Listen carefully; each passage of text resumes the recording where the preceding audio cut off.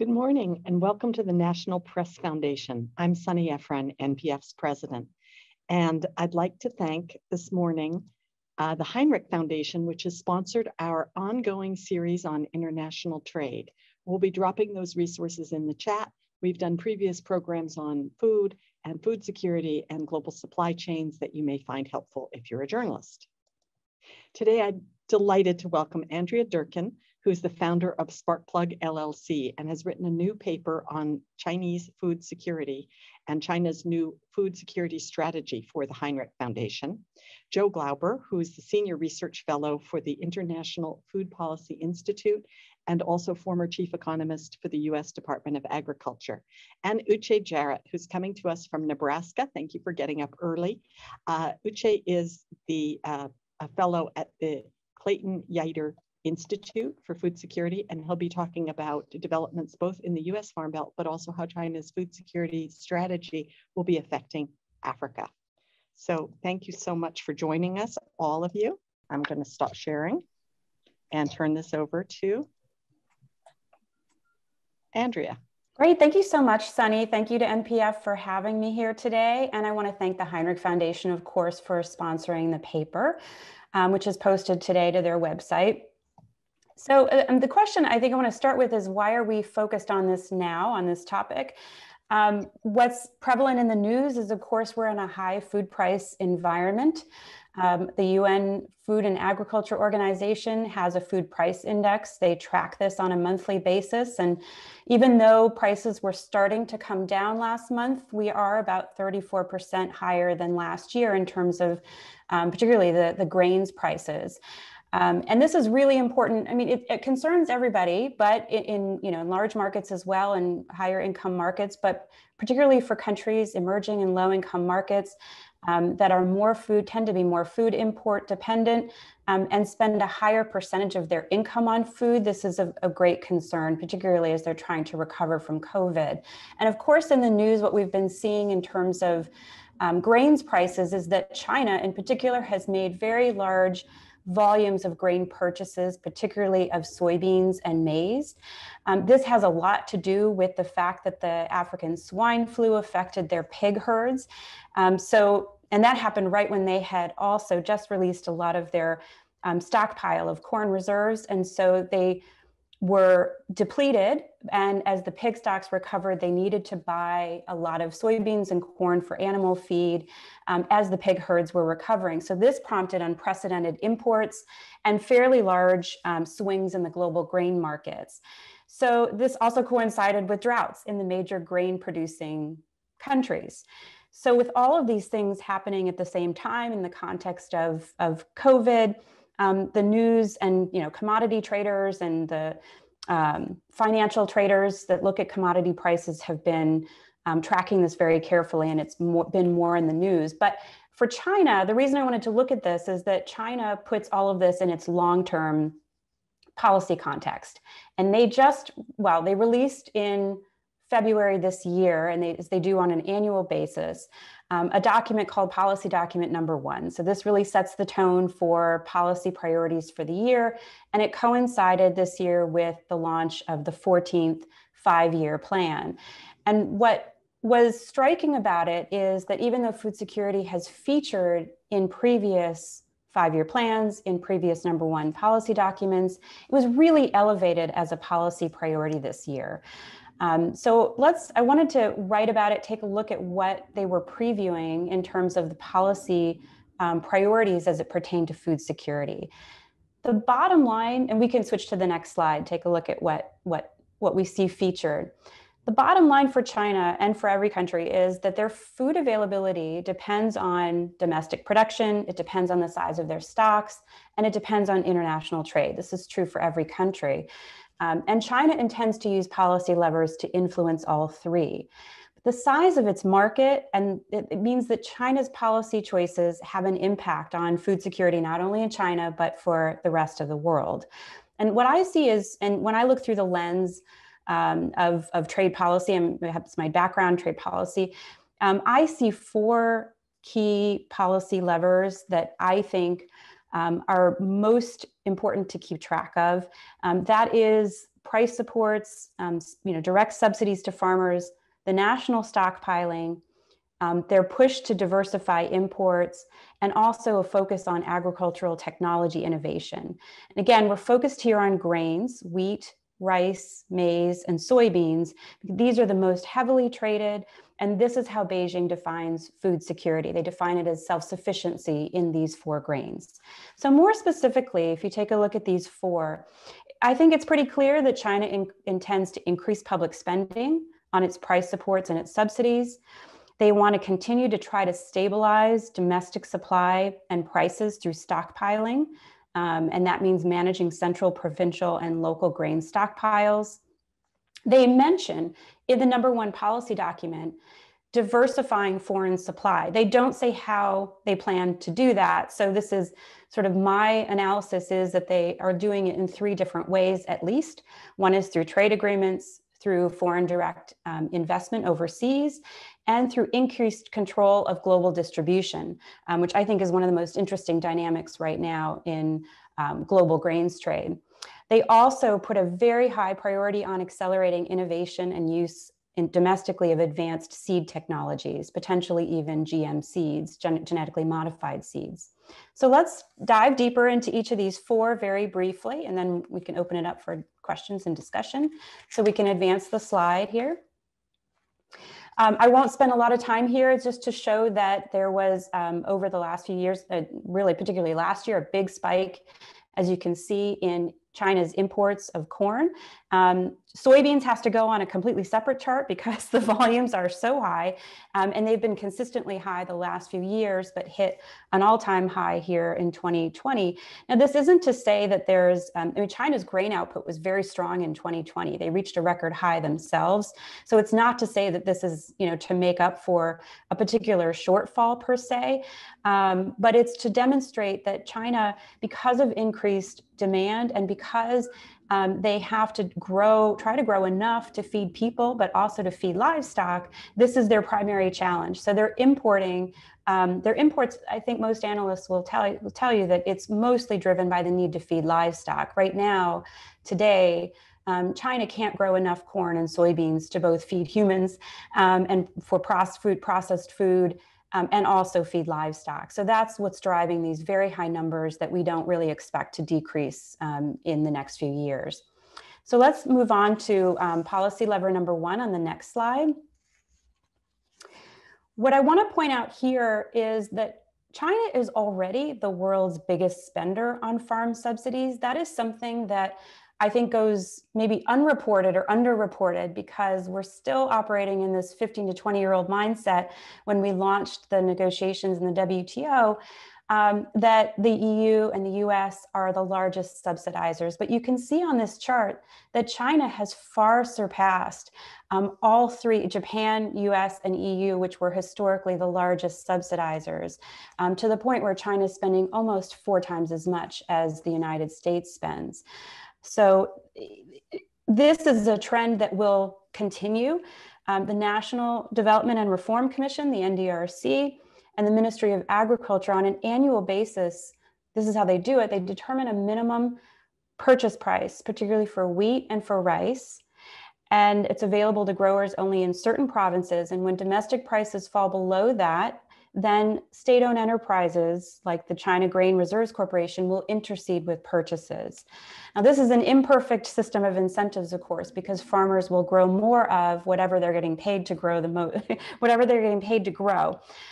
So in order to tamp down the amount that the government is spending on these above market purchases, particularly of corn and soybeans, because they were purchasing so much of it, they switched for corn and soybeans to direct payments. So now they're giving still minimum purchase price, guaranteed purchases at a high price for wheat and for rice, and then direct payments for corn and soybeans. Now, what does this add up to? It means that China is consistently exceeding its WTO commitments, which are to keep its spending to 8.5% of its production value. And they have consistently exceeded that. The United States actually sued China in the WTO and won its case. Those proceedings are ongoing, so you might be looking in the news for any updates on that, because the US would like to increase tariffs on 1.3 billion of imports from China, having won this case and asserting that China has not complied. So what this portends is continued spending in this manner, but also China's documents have very clearly indicated that they intend to increase subsidies for inputs on fertilizers and fuel, seeds, farm machinery, all of that. And also they are tinkering and increasing the amount of support they can provide to farmers through crop insurance programs. So the spending will only continue to grow. So this is tied in with, if we can advance the slide, with stockpiling. So as I mentioned, when grain prices fall below the minimum, farmers can sell directly to state-owned enterprises at a minimum price. Those purchases go into temporary reserves. And China tries to use these reserves to buffer or stabilize price, the level of stocks and the prices. And so as they've continuously increased prices offered to farmers, you can see there's a differential between the international price and the domestic price. That incentivizes more imports, and they have to keep buying those imports in order to stabilize the domestic price. The overall point here is, if you look at the percentage of total stocks in the world of these four grains, China has amassed so much that they're up to about 50% in each of these crops. And I think that's of serious concern when it comes to being able to use global reserves to stabilize global prices and to have food availability for other countries. Let me move on very quickly to touch on levers 3 and 4, and we can dive, I won't go into too much detail, we can go into that a little bit later. But the third one has to do with diversifying imports. China's clearly doing this unilaterally. They're reducing tariffs through trade agreements, not on grains, but on other food purchases. They're going to continue to retain control through tariff rate quota administration on the grains. So that means they can, if the government is buying the vast majority of grains under the TRQs, that means they can control where they import from. Interestingly enough, the third piece here is COFCO. COFCO has bought assets. They bought Singapore-based Noble Agri and a Dutch grading company called Nadera, which gave them assets across 26 different countries in the full supply chain activities, production, processing, logistics, et cetera. This gives China an inroads into global grains trade in a way that hasn't happened really in decades, because the grain trade has been dominated by the so-called ABCDs of ADM and Bunge, Cargill, and Louis Dreyfus. So this is a really big dynamic happening where China will be able, through state-owned enterprise, to have big influence on grains distribution globally. The last lever, if we can advance to the last slide here, which is has to do with high quality seeds. The government, many officials are interestingly calling seeds now the microchip of agriculture. So they're going to put a lot of money into accelerating R&D. A lot of the R&D has happened in public institutions. The problem with that is that it's not being commercialized. China has 6,400 or so seed companies, too many from their estimation. So they're going to look to try to consolidate the industry, pick winners, and subsidize R&D to try to commercialize new seed technologies. They will also continue to acquire assets in terms of seed technologies from multinationals, as there's been a lot of consolidation internationally with assets up for grabs in those consolidations. And interestingly, in these documents, you can see that they are for years that they've been allowing GM imports of food, but they have not allowed for GM seeds to be planted. China doesn't want to have to rely on foreign seeds, so they're going to make a big push to come up with GM seeds that are domestic GM seeds and potentially allow planting in China of those seeds. So these are very big. That would be a sea change, a very big dynamic to look for. I will stop there, Sunny. I know I've spoken over my time, but maybe that's enough fodder for conversation. Well, Andrea, thanks so much for that fantastic overview. If you're joining us belatedly, this is the National Press Foundation. Journalists on this call, if you want to raise your hand, you don't have to wait until the end of the program. Please drop your question in the Q&A, or you can raise your Zoom hand if you want to ask a question of the panelists and we will get you unmuted. So now I'd like to turn it over to Joe Glauber, who is a fellow at the International Food Policy Research Institute and former chief economist of the USDA. Joe, before you start, I've got one question for you, overview for you, which is that we've always thought that, whatever China does, the market will adjust because, demand will create supply. But now here we've got plagues, both animal, African swine fever, and human COVID. We've got drought, we've got wildfires. I mean, this seems to be the new normal.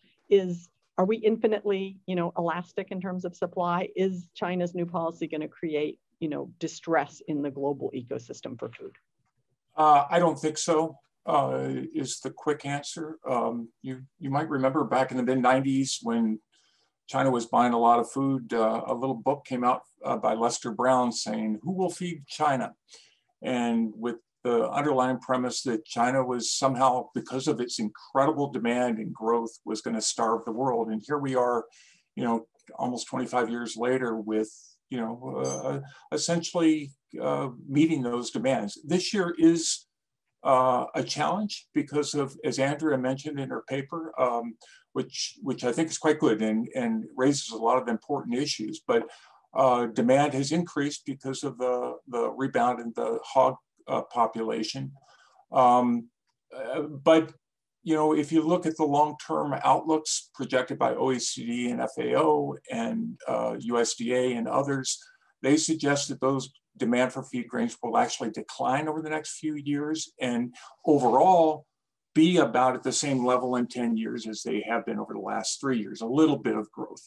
Soybeans will increase. They're looking at annual increases of about 1% per year. I mean, China doesn't grow soybeans right now for feed consumption. They grow soybeans for food consumption.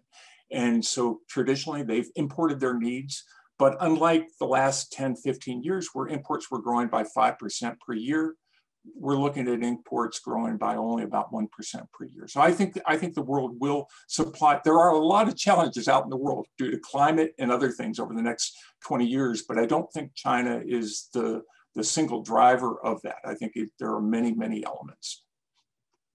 Okay.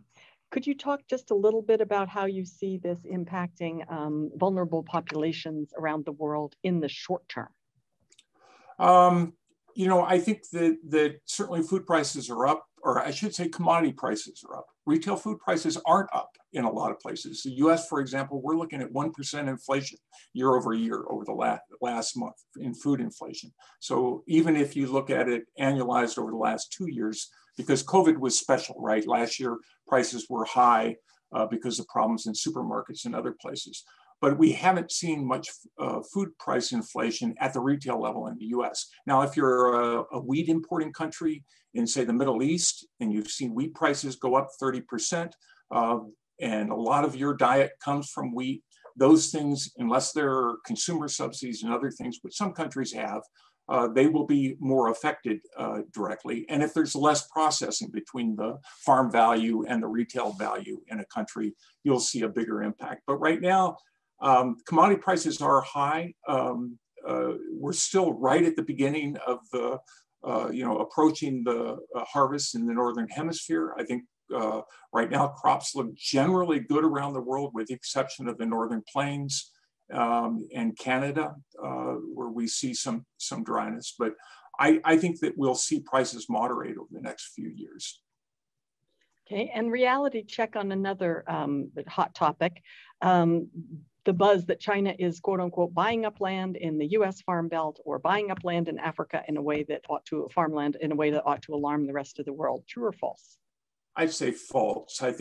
Don't get me wrong. I think land acquisition is something that should be paid attention to, but I think it's way overblown when you're talking about a country like the US. We've seen it a little bit, but generally foreign ownership in the US for farmland is quite small. We're talking a couple of percent of overall land. But don't get me wrong. I mean, I think there are concerns when you've seen of contracting in areas like East Africa and other areas. There are land tenure issues and sovereignty issues that countries may have concerns over. Okay. Well, thank you so much. Attendees, feel free to raise your hand or drop a question in the chat. Let me turn this over to you, Uche. What's happening with farmers in the US Farm Belt, and what about farmers and other end consumers in some of the African countries that you've been following? Sure, thanks, Sunny. I wanted to talk a little bit about just basics in terms of what an increase in Chinese demand means for the suppliers of agricultural products. As the US has now started to loosen up the trade war frictions with China and more of these flows, especially with the phase 1 deal that was signed and the promise of increased purchases of Chinese goods from the United States, coupled with the higher prices, I think farmers in the Midwest are doing quite well.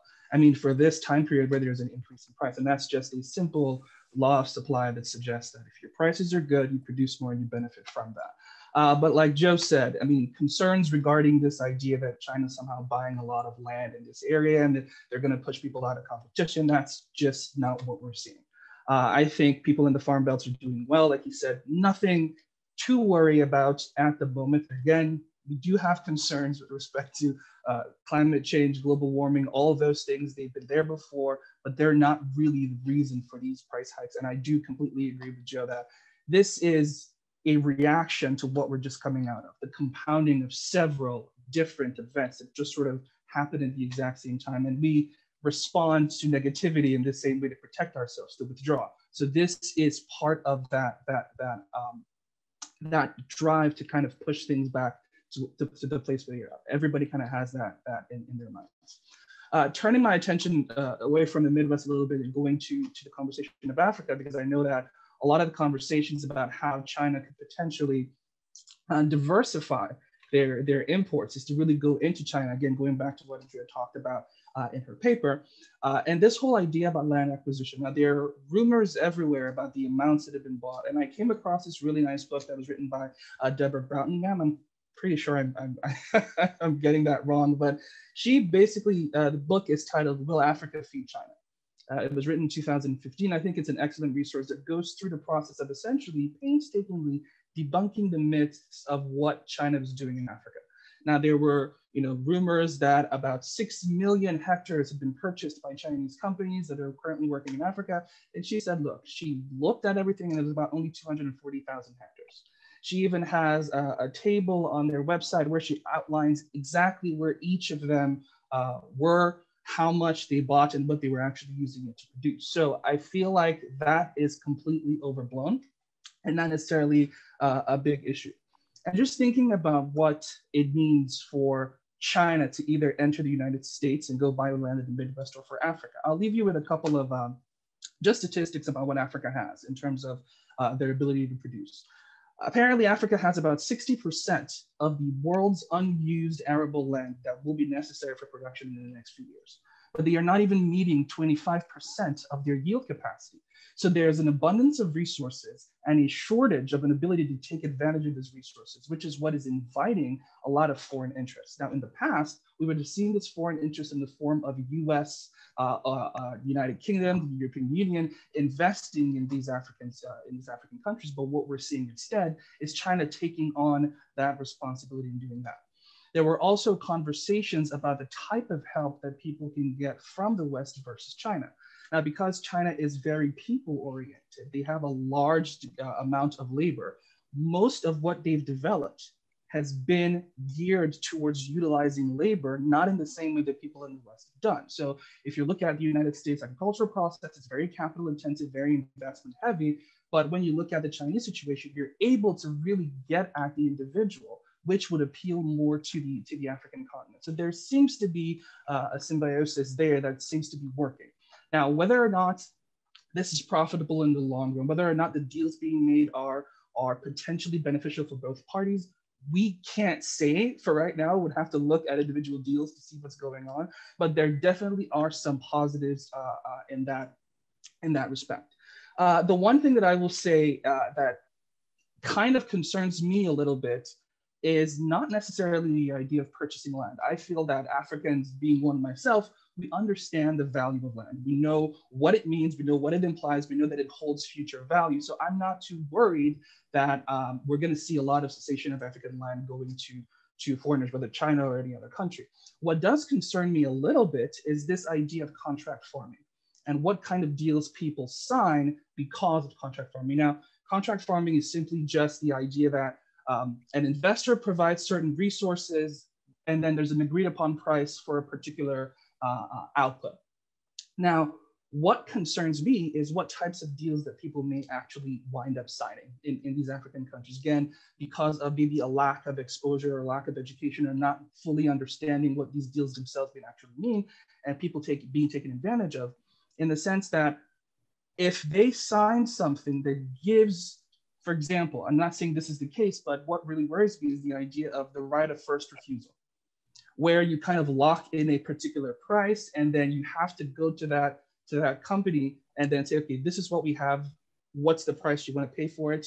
If it's X amount, they go ahead and they do that. But again, it removes that competition and the ability for these prices to go up, for these farmers to actually benefit from what it is you're doing. So that does concern me a little bit. I want to make sure that people are doing everything they can to ensure that these contracts are relative. And this is where the institutions and the government should really step in and make sure that these things aren't concerned. So in comparing the acquisition of land to contract farming, I'm much more worried about that contract farming component. But again, I'll stop there and see if anybody has questions. Okay, well, thanks for that very interesting point about contract farming and the asymmetry of information in some of these markets. A question from in the chat from Sonia Begaman, if I'm pronouncing that right, about Andrea, your comment on seed. Do you think ChemChina's recent announcement about seeking an IPO related to Syngenta Group, their seed company arm, speaks to their investment in creating genetically modified seeds in the country? What crops do you anticipate Chinese seed companies will focus on first? Well, so I was doing a bit of reading about this. The Syngenta acquisition, it obviously made very big news. It was a large acquisition years ago when they did that. I think it was 2016. And it has been, it has not turned out as they had hoped.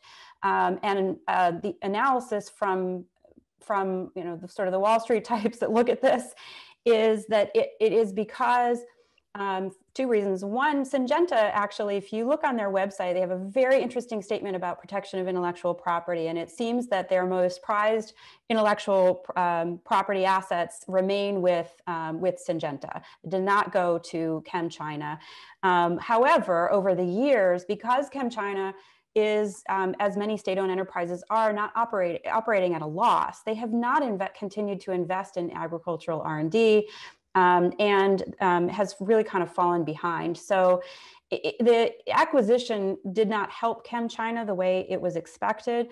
Sinochem is also losing money, and they are merging now, and they have to shed some assets in order to basically, get back into financial, into a better financial position. So, how they regroup from there, maybe the investment in seed technology innovation comes from government funding as well as money from this IPO, but they're, unfortunately, it sounds like, not building on assets that were acquired from Syngenta. So this is a sample of the consolidation and the government trying to invest, picking winners that they can invest in and put money into.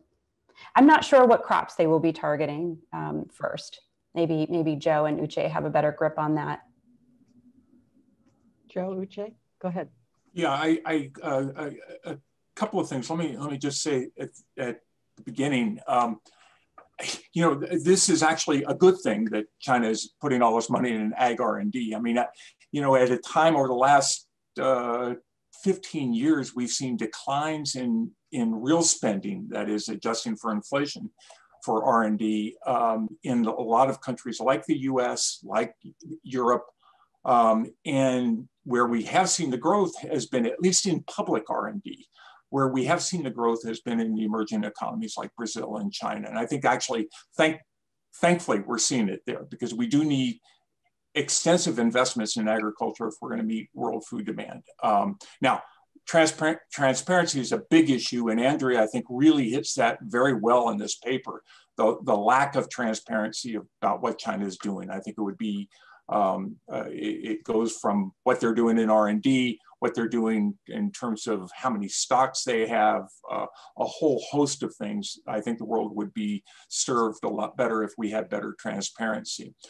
In terms of, specifically in terms of the crops, I would expect that we would be seeing it mainly in the grains. They aren't big exporters of grains, so there aren't quite the concerns that say the U.S. would have of, say, developing and marketing, say, genetically engineered wheat or rice varieties. Those exist, but they aren't really commercialized much because of consumer reluctance in importing countries to purchase those things. With China, most of it's going for internal consumption, so I can see where we would see those sorts of developments. And again, overall, I think those are to adopt those technologies to increase productivity. Those are all good things. Thanks.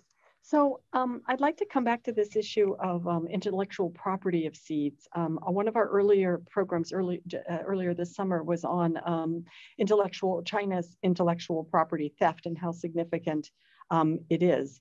Could we go back to how much of an issue is it? I mean, is it a threat to U.S. economic growth if genetically modified seeds are stolen? By the way, there was also the case of, I believe, some Chinese nationals who were prosecuted for making off with seeds in their suitcase, I think, and got stopped at the border. So kudos to customs on that one. But can you talk about how serious a threat you think this is, how the Biden administration ought to go about countering it, or is this overblown? It's hard to say how prevalent it is. It's hard to say. I mean, that's hard to say. There's context there. However, you're right, there have been some very high profile prosecutions lately and that have hit the news, and they're big. I mean, you're talking about pulling seeds from fields or Chinese nationals in private labs, public and private labs, taking technology, and you're talking about data as well in the algorithm. So, Monsanto's Climate Corporation, there was a story about a former employee downloading the algorithm before trying to head back to China. So there's the attempts are there, and we're seeing them, and they're, I guess, prevalent enough and maybe frequent enough that Christopher Wray, you might remember in recent speeches, the director of the FBI, now includes theft, intellectual property theft in agriculture in his public speeches and in the list of things that the FBI field offices are concerned about.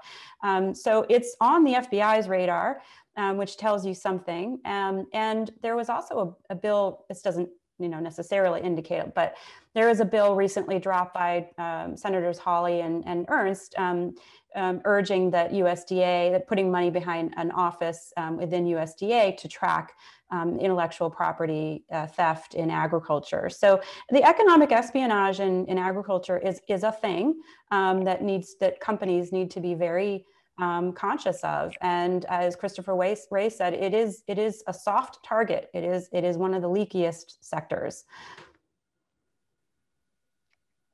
Uche, any thoughts about the effects of this in other countries other than the United States? I mean, on one level, is it a good thing? Sorry to be provocative, but is it a good thing for some folks who can't afford genetically modified seeds? Sonny, you read my mind. You read my mind. That was exactly what I was thinking about. I'm like, I do understand that, and the bottom line is kind of what I'm thinking about in terms of theft. If you're, especially for something like seeds, again, not to sound controversial, we could think about these types of seeds as a public good. If we think about them as a public good where it benefits everybody if we had access to them, then maybe them getting out is not the worst thing in the world. But I completely understand that is a really slippery slope. If we had better coordination, again, this goes back to transparency issues with China. If China was willing to share a little bit more with the United States, and the United States was willing to share a little bit more with China and the rest of the world, we may be able to come up with some kind of compromise that will allow this to move around without actually having it be something that is so negative. Yes, and it's, again, you've seen this. It's not just in agriculture, but here particularly how it influences, again, with the advancement of climate change related issues. we're going to need more investment in these areas to kind of develop these seeds that could withstand all these extreme temperatures or volatile weather and things like that. So I feel like, yes, it is bad, but this is kind of the very definition of the silver lining in the very dark cloud. So there is a possibility that something good could potentially come out.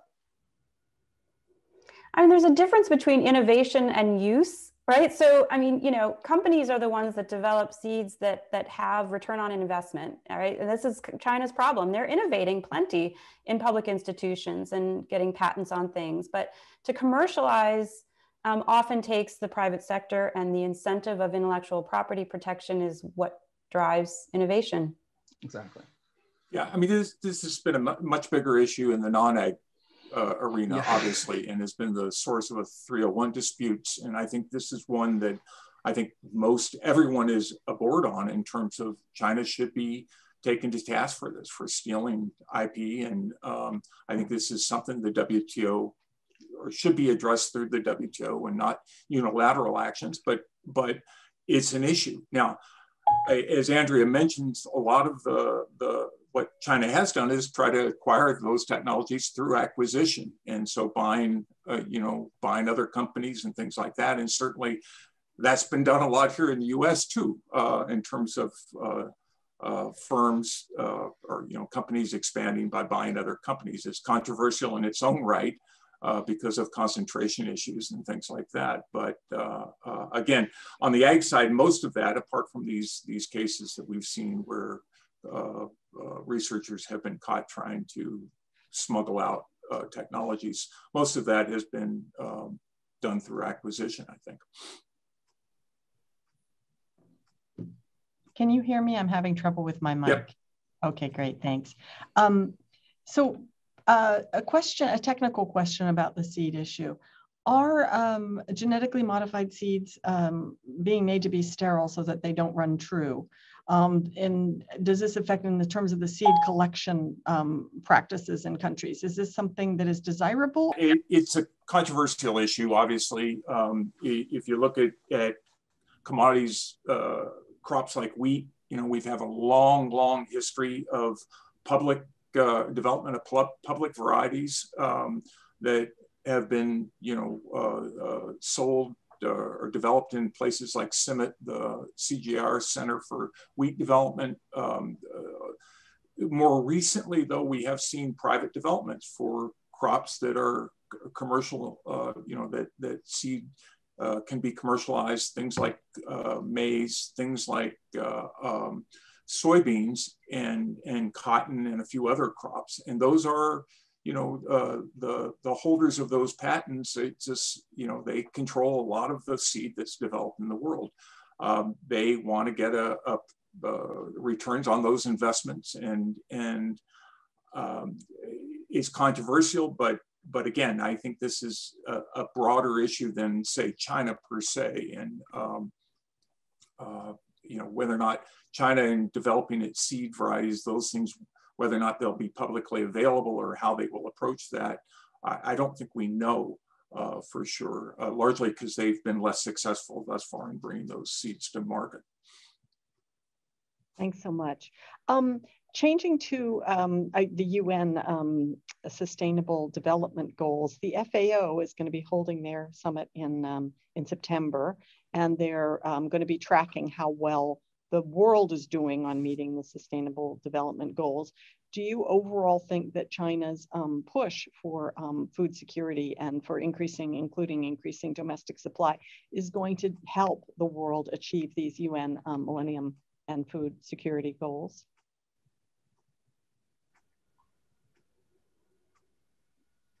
You want to go first, Andrew? Okay, Andrew. That's okay. Uche, if it's a game of a TV host game, Uche unmuted first. No, I was just going to say that typically, if there is a push, and this is not specific to this particular conversation, if there is a specific drive for something, corners get cut. So if there is an increased demand, a certain sense of immediacy or urgency about something, we're not going to see climate change or sustainable goals being prioritized to kind of fill a particular demand. So maybe in the short run, and this is just my speculation here, because I don't have the exact activities that everybody's undertaking, but in the short run, while there's still this push for a higher degree of production, we may not see people adhering to the same goals that they're going to, that they should adhere to. But in the long run, I feel that when this increased demand starts to peter out, we will start to see more attention being paid to that. So I'm doubtful about meeting those sustainable goals in the short run, or carrying out the activities to do so in the short run. Joe? Yeah, I mean, look, after several years of declining malnutrition, where we really saw some successes over the last 20 years of declining with increased incomes around the world, with declining malnutrition, all of a sudden over the last few years, we've seen that plateau and actually start to increase. And of course, with COVID, we saw a further increase. So, there should and needs to be a very big push to increase productivity, to increase, to ease trade restrictions, to be able to meet needs for importing countries and others, and increase incomes in those countries. So these are big things. China's a part of it, obviously. They can't do it all, nor would we expect them to do it all. But what can, I think, one thing that wasn't mentioned in Andrea's paper, or just briefly, but I think is really important, is the whole idea of export restrictions. In 2007 and 2008, when we had price spikes, and in 2010, unfortunately what you saw is a lot of countries started getting concerned about high prices and put restrictions on exports. China was one of those. And they aren't big exporters, but that does have an impact on those countries who do depend on supplies. That has a snowball effect, which is devastating. I mean, you look at the rice markets, people have likened it to be at a football match or a football game, where all of a sudden the people in front of you stand up. Well, you have to stand up, and the people behind you have to stand up. And if everyone sat down, you'd get a much better view of the game. But no, that's just the reaction and the dynamic that happens in these things. And so there's been a conscious effort at the WTO to try to get people to cease doing disrupting exports through trade restrictions and taxes and those sorts of things. Unfortunately, even a little measure like prohibiting export restrictions for humanitarian aid, you would think everyone should be in favor of that. And in fact, the G20 members in 2011 agreed to say that they were all against export prohibitions for humanitarian aid. Yet when it came to the WTO a few months later, some of the same members in the G20 voted against it there, or said they wouldn't agree it. I think that's something that could be done at the upcoming ministerial in Geneva at the end of the year. That would be a great thing, is to have a prohibition on that. And China could be could be a very big help by coming forward on that. I totally agree with Joe. I mean, this is the problem in these discussions, is that I think they're very siloed. The trade piece of it sort of gets a couple of sentences usually in UN statements, and it's the same couple of sentences, and they don't really touch it. And the WTO tends to take a very it's not a holistic view on food security, right? Very focused on the original provisions that deal with domestic supports and TRQs and very technical policies like this. And so you've got this sort of bifurcation or siloing that is not, I think, helpful to the overall cause of food security. And international trade is extremely important in terms of supporting dietary diversity, nutrition security, food security, and in particular, sort of taking the edge off the highs and lows of price volatility. It tends to, when you look at global production in the aggregate, when you look at the volumes of what's traded, that really helps countries ride out the local regional shocks from drought and other events. And that's really important to allow the markets to function well. They do not function well when you have a lack of transparency and you have, a lot of market intervention. And that's really a lot of what I'm trying to point out in the paper too, is that, we're kind of going in the wrong direction on this. If we think that opaque and increasing payments to farmers is a problem, that China's not fulfilling its commitments. China's not the only one. Turkey, India, Brazil, and others are doing exactly the same, ratcheting up the amount that they're paying, year on year, and that has sort of gone undiscussed. And when it comes to stockpiling, it really does come down to a little, more transparency and information about the quantity and quality of what's there would go a long way in terms of looking at the global picture in terms of stocks that support food security. So a lot of this really comes down to transparency and communication and better cooperation. And China's doing a lot to support capacity building and development in other countries, but you really have to have both of these pieces. So I agree. I think reinvigorating some discussions in the WTO that go beyond what India has defined as food security thus far would be very beneficial.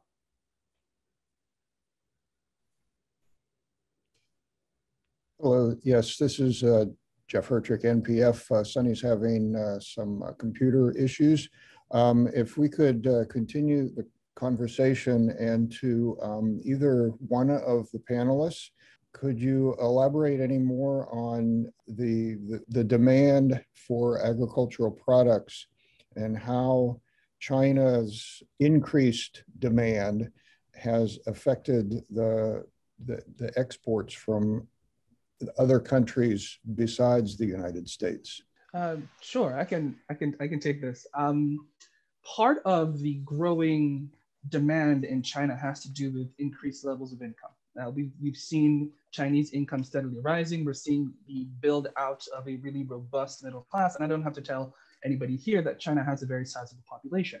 And with that growth, with that increase in income has come a need or an increase in the consumption of meat. Now, if you think about grains and what it takes to sort of feed, and I had a couple of numbers here. It takes 2 kilograms of grain to get 1 kilogram of chicken, 4 kilograms to get 1 kilogram of pork, and 7 kilograms for 1 kilogram of beef. So this kind of highlights that with more people eating more and more protein, they need more and more in terms of grains to kind of feed. So it drives that demand as well. So a lot of what we're seeing is also a response to these rising incomes as a function of China's steady growth.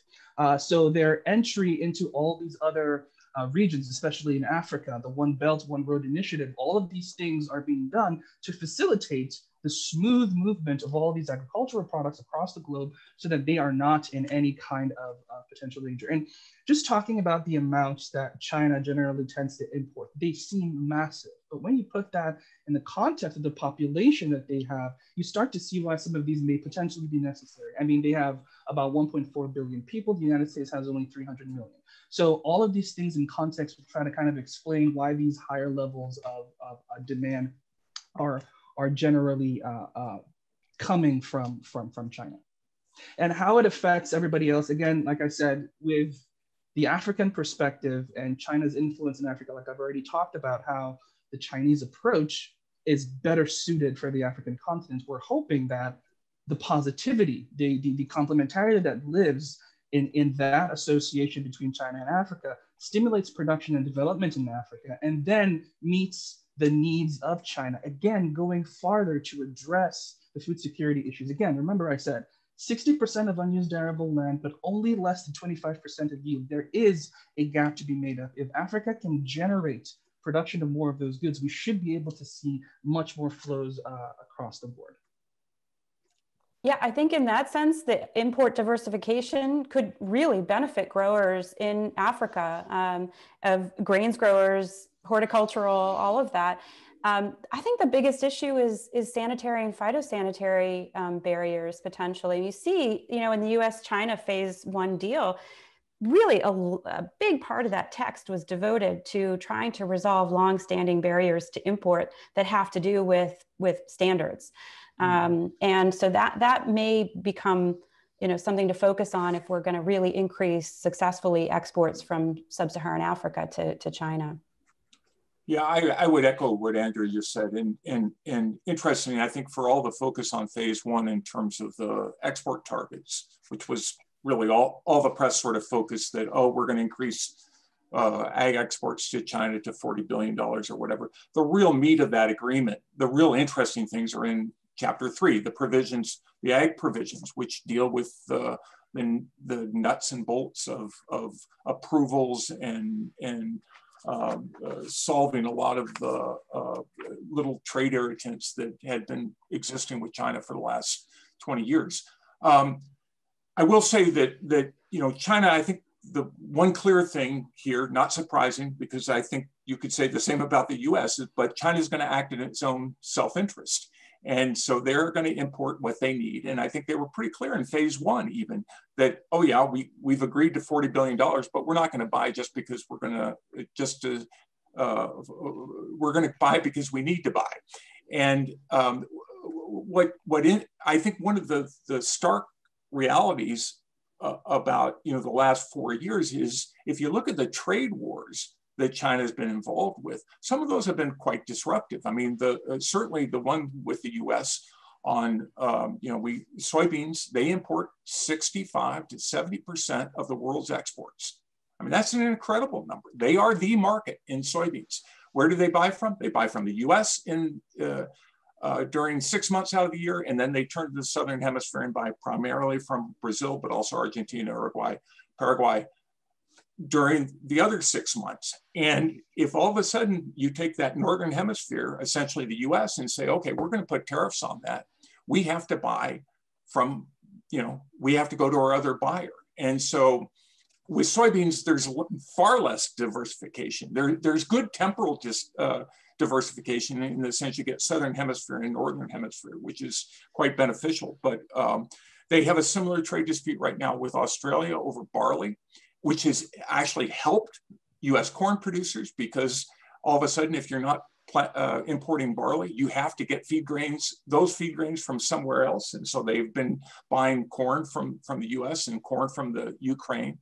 But these trade wars are so disruptive in the sense of they cut off supplies from one area. It means that Australia now has to sell barley into other markets. The US had to sell soybeans into other markets, disrupting other players. So it has ripple effects throughout the economy. And I think that's why, particularly unilateral actions are just so damaging when you talk about putting on tariffs.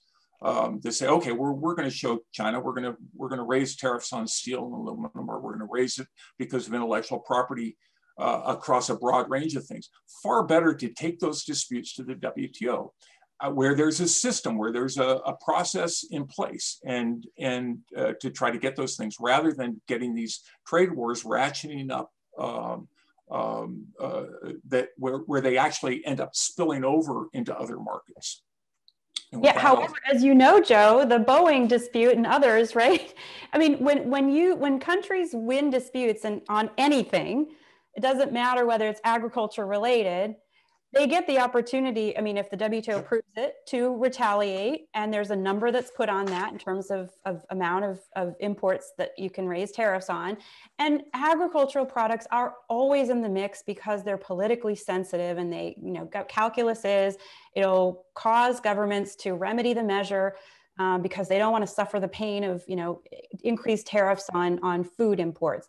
And so agriculture is caught up in trade disputes all the time, whether it's agriculture focused or not.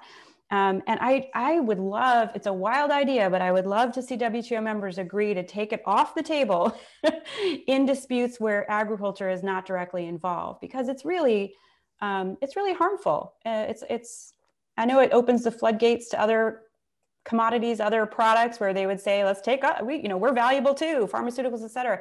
That might be true, but it's unfortunate that agricultural products get caught up in any trade dispute. Thanks so much.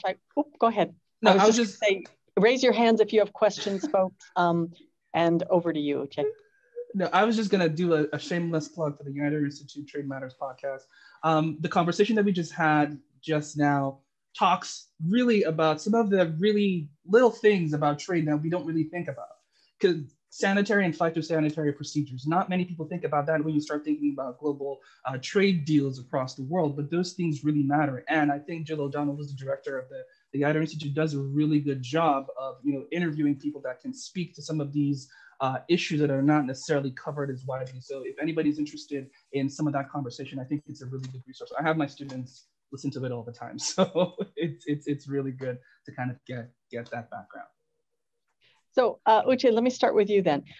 This is the National Press Foundation. So what issues do you think that reporters, international trade reporters ought to be writing about, ought to be focusing on? What headlines do you want to see over the next 3 to 6 months that you're not seeing now? So that's a really interesting question. I mean, there are a lot of things I would like to see people writing about. I feel like a lot of times when people ask me questions, they're very basic questions, not really even questions that I feel like my students can answer or people who have taken. So I think there's a lack of just general information out there. And I want to see when people write stuff, they really cover some of these things. You're talking about an issue, but let's understand why that issue is important. Let's talk about what some of the restrictions are, what some of the things that you're allowed to do. And the most important thing that I tend not to get when I read articles, you never see things from both sides. There's usually just a particular point of view that you look at, and it doesn't really tell you the whole story. The reason why there's conflict is because somebody else has seen something in a different way. So I would like to see both those arguments, and then let's have the reader make up their minds for themselves. So that's part of what I would like to see. As for specific headlines, I mean, anything that informs anybody about anything, I know that's broad and not specific at all, but that is really what I would like to see because I want to learn too. Okay, Joe? Yeah, no, I look, for a lot of years, I've had a lot of contact with the press in terms of, doing press conferences and talking to reporters about food issues, and they're complicated. I mean, the issues we're dealing with are very complicated. I mean, I cringe almost every time I see the FAO food price index come out because it's not food prices; these are commodity prices. And so, getting down to what food actually costs, people will call and say, well, how come you're saying food inflation is only 1%, but the FAO is saying it's up 30%. And it's trying to understand that relationship between farm prices and food prices is complicated. And, some of the reporters are quite good about getting it and really delving in and talking about it. But unfortunately, what you often get is that the headline comes out that a big thing like FAO food prices up 30%, and then all of a sudden someone sends a national newspaper or whoever will send a reporter who doesn't deal with agriculture because agriculture is normally a pretty sleepy beat. But on this one, it all of a sudden is big. So there's a lot of time in trying to explain that. And again, these are complicated issues and they're very hard to get across in 750 words or 1,000 words in a story. And I think experts could do a lot better job, I think, of trying to explain things to reporters. But to me, what I would really like to see more coverage of is climate and agriculture, I think, and the impacts on food security. I think those are really huge issues. They're not going away. Thankfully, it seems like more and more people here in the US, at least, in terms of in the ag community, understand that climate's a big issue. And hopefully we'll begin to see some things there. But I think that, those are big issues, and I'm always happy to see stories on that, even if I might disagree with some of the things that are said in those articles, but the coverage is great. And as a former reporter who benefited from Joe's tutorials for many years, thank you. Feel free to call him. He's a great source. That's my public service. Yeah, I know. That goes without saying. And thank you. I'm not sure. I think I convolute a lot of things. So, Andrea, any last advice for journalists? What are journalists missing? How do journalists get on page one with this story? Oh my gosh, I'm the wrong person to ask about that because I'm always focused on the big picture, long run. And I would like to see reporters sort of, beyond reporting on, for example, updates in the WTO on, US won this case, whatever it is, what is the larger picture there? if the US can't enforce its winnings, that is a big problem for the WTO, and it is a big problem for long-term, more discussions and on liberalization of trade and agriculture. It cannot happen if we can't get past, we have to put it in that context, and otherwise the case it's in and of itself is kind of meaningless. So I think just make an effort to really look at what the implications are of each of these developments for the bigger picture, for the rules-based trading system, and to safeguard free trade in agriculture. Well, thank you so much for being with us. This program is recorded. We'll have it up on our website soon. 3 fantastic sources going forward. Andrea, congratulations on your paper. And that's it from the National Press Foundation. Thank you all so much.